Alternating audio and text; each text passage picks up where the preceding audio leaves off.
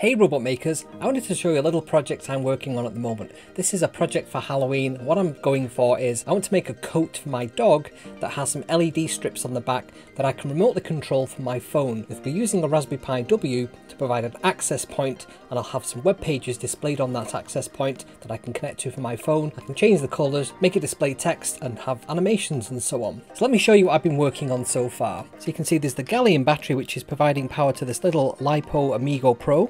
There's the Pico W which is in the middle. I've not wired that up just yet, and then there's the Plasma 2040 on the right hand side, and then I've got a connector which is to the RGB LED strips. So I've got a number of RGB LED strips you can see here, and this is the dog coat that I'm going to use over the top. So what I'm intending to do is to hot glue onto the coat the RGB LED strips and then connect them to the Plasma 2040. The Plasma 2040 will then be connected to the Pico W, and that'll be providing the wireless access point and Wi-Fi control. I'll create some routines on the Plasma 2040 and it'll listen over UART to the Pico W for commands, and then it will execute them from there. And the Galleon battery just connects to the LiPo Pro just to provide some local power. It's all very light. Tested it on Archie and it fits absolutely perfectly, so I can't wait to show you this. This is just a quick update.